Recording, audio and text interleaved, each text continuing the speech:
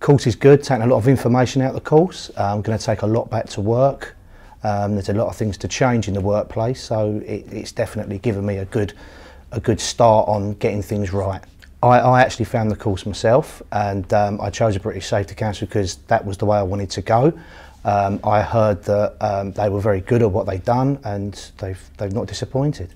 The facilities are really good, the trainer's very clear as well. Probably going to be looking at certainly risk assessments, because I think that's the start of getting something right at the very beginning. Trying to get people on board with it in the new changes to what we're going to put in place. I would definitely recommend the British Safety Council to others because they've got a wide range of different courses they can go on as well, and again it's a good place to study.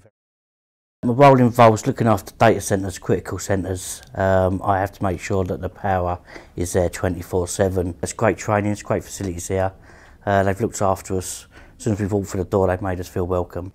Food's exceptional, I must admit. I don't want to go home at times. Yeah, everything's great here. The people are great, friendly. The chefs are great. You know, the facilities around us, coffee, tea, biscuits. It's just like home from home. When I go back to the workplace, I'll take a lot more knowledge of the health and safety side of things.